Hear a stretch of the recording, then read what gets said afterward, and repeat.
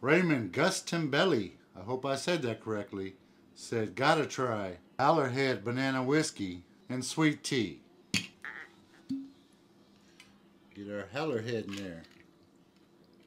He said this one is simple but tremendous, and he calls it a sweet monkey. Give that a quick spin. Let's see if it's tremendous. Cheers.